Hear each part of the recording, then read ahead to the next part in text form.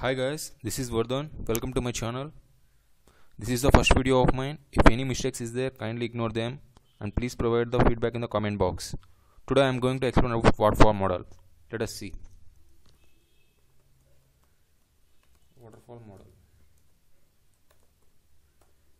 First, we are going to collect the requirements from the client. This is done by business analyst. We can say BA. They will collect the requirements from the client. Next, analysis, feasibility. You are going to check the feasibility of an application, whether we can develop or not. We can develop or not. Third one is design phase. Here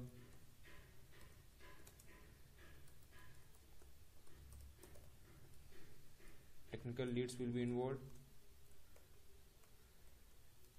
They will design the application build.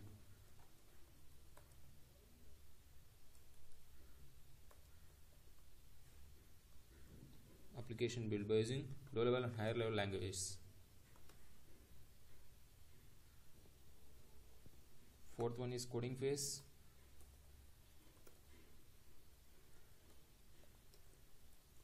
Development department will be involved.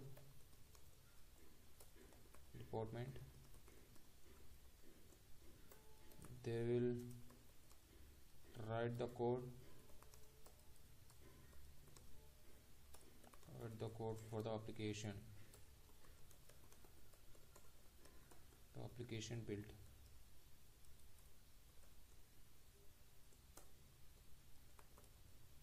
Fifth one, testing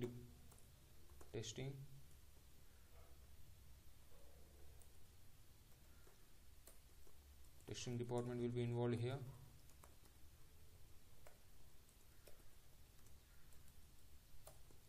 They will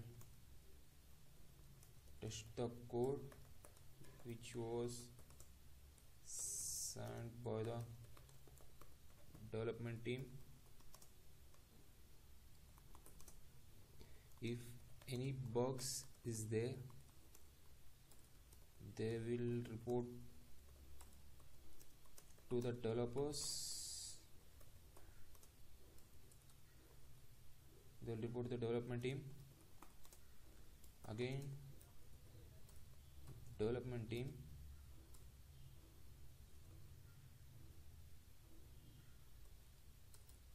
will modify the code and again send to the testing department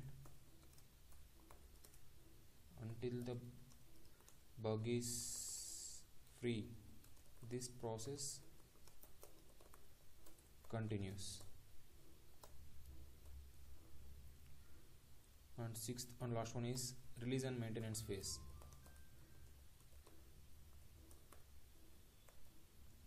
So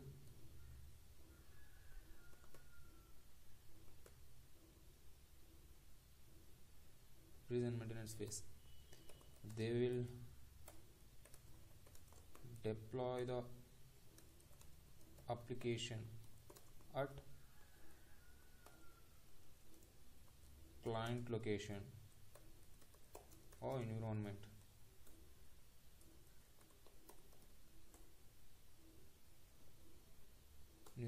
So let's see the diagram of the waterfall model. This is the block diagram of the waterfall model. First, we are going to collect the requirements. This is done by the business analyst. They will directly go to the client location. They will collect the requirements. Next, we can check the feasibility of the application, whether we can develop the application or not. Next, we are going for the design phase. Here, the technical leads will be involved. They will design the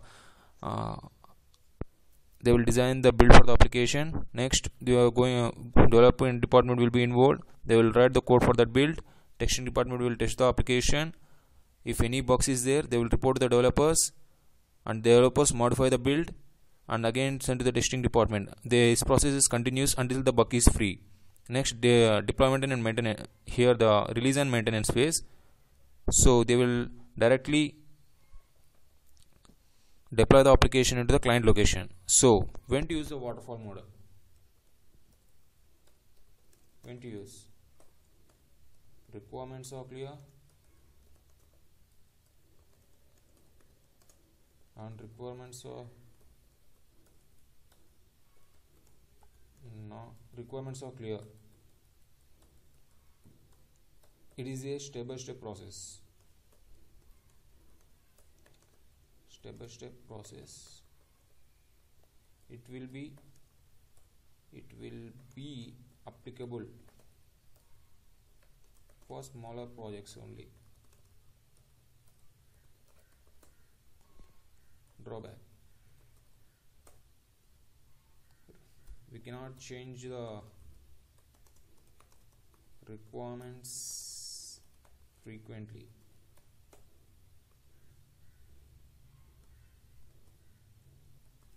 Testing is quite late at testing period is quite late. Testing period is quite late in development process. Development process. That's it. So this is the first video of mine. Again, I'm telling, if any mistakes is there, kindly ignore them. Please provide the feedback in comment box. If you like my video, like, comment and subscribe. Thank you.